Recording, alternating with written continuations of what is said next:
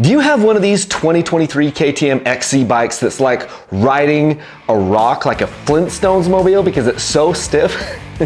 Okay, maybe it's not that bad, but I couldn't be more excited today because I'm going to install some premium suspension on this bike. Yes, that's right. Last fall, I tested, or last year, whenever it was, I tested these forks right here, these cone valve WP cone valve forks on my 2022 250XC, and I was just borrowing these forks. Well, guess what?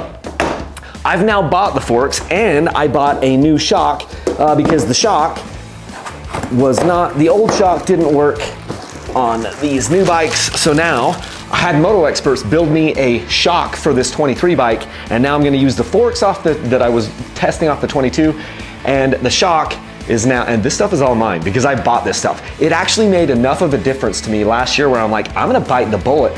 And what I'm gonna do is, because this is so expensive, this stuff is about between 5 and 6 grand, depending on where you go and how you do it. I'm gonna put this on multiple bikes. So I'm going to basically just say, instead of revalving my bikes to make them softer, I'm gonna make one of my bikes a premium bike, and I'm going to have premium components on there, and I'm gonna try to use that on at least 3 motorcycles, because a lot of times our revalves are between 1,500 and 2 grand. So now I'm going to take care of these components and use this on 2 or 3 bikes to kind of amortize the cost. So I'm gonna strip this thing down, we're gonna put the forks on, we're gonna put the shock on, and I couldn't be more excited because the 250XC has been my favorite bike of all time since 2017 when I first had one. But these 23 bikes are pretty darn stiff, I know, because I've had the 125XC, the 250XC, and the 300XC, and I've got another 300XC coming, and I want this one to be a little bit plusher, a little bit softer, and I want it to be amazing. So we're gonna kick on the suspension here. As with anything, there's a few different ways that you can do a job like this. I like to just take my subframe and lift it up. So that involves taking off my tank, my seat, my tank, and then taking off my silencer, and then unscrewing the bolts out of the subframe down here, loosening this top subframe bolts, loosening my air intake boot off the intake manifold there, or the throttle body, and then just swinging this thing up. And that gives me a unrestricted access here into my shock, and so I will just take this top bolt out, this bottom bolt out, and then this thing will just flip out, and we'll put the cone valve, or the Trax shock, I should say, the Trax shock in this thing, and then slap it all back together.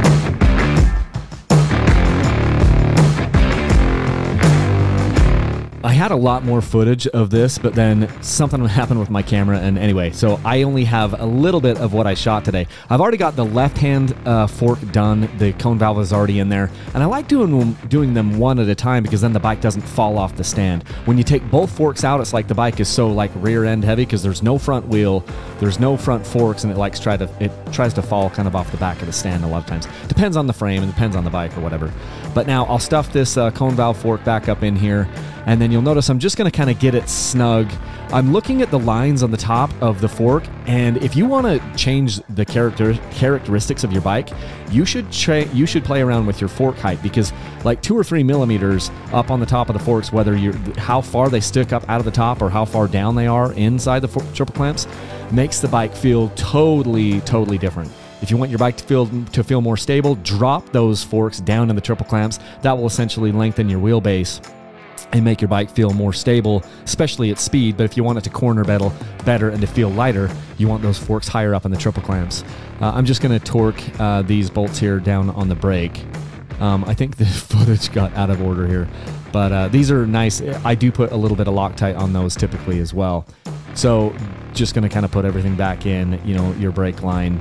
And then the next shot, which I will have, should be me putting in the axle into the forks here. And I'm not ready to put the tire on, but this helps me to see if my forks are bound up or if they're at the same height up above. So I will stick my axle through here and then just verify that I can twist it really easily with my fingers here and it's not binding up. If that is binding up, then you want to go up to your triple clamps and raise or lower, you know, one of the forks respectively. On these KTMs, the bottom triple clamp is 12 Newton meters, so I'm just doing that on the bike and just making sure that they're 12 Newton meters. The top is 17 Newton meters, and it's a good place to make sure you're torquing your bolts. So that's it. I've got the fork both the forks installed and set to the same height. I know that my fork is not on a bind down there at the bottom on the axle. We've got our Trax shock installed, and this Trax shock has a really cool way to adjust your preload or your sag with just an 8mm bolt or socket right here that you're adjusting. I don't have all my gear, so I'll need to have all my gear, my riding and my riding pack and everything, and then stand up on the bike and do that. I'm not gonna do that today because I still need to install a radiator fan on this bike, because this bike I'm gonna set up for enduro and mountain single track and all that kind of stuff. And if the speeds are slow, if you're gonna be in first gear very much, you're gonna need a radiator fan. So I will install that here, meaning I need to drain my coolant out, and then pull this radiator off, install the radiator fan, run power up to it, and do that. So I'm gonna do that at another day. I don't know if I have time tonight, but anyway, that's why the tank isn't back on the bike, the tank and the seat. Everything else is installed though, but I'm super excited to see how this premium suspension really changes the characteristics of this bike, because these 23 models are quite stiff. And the way that they come valved, they come for fast desert racing. It's not really for slower enduro stuff. So this should be amazing. And we'll see. Thanks to Kevin over at Moto Experts in Spanish Fork, Utah. He did a custom valving for me on these forks and on the shock, and that's really key. You're gonna buy a really expensive set of suspension like this, and the valving is gonna make all the difference in the world. So it's gotta be done right. You've gotta make sure that that is valved for you and it's not like too stiff or too soft, and that is going to be key. So I'm excited to get some more time on this bike after I get the radiator fan installed. I also installed some Flow Motorsports stainless steel foot pegs down here. They're supposed to be unbreakable. I'm not usually that hard on foot pegs anyway, but these are pretty fun. So anyway, the bike is just about ready to go for reals.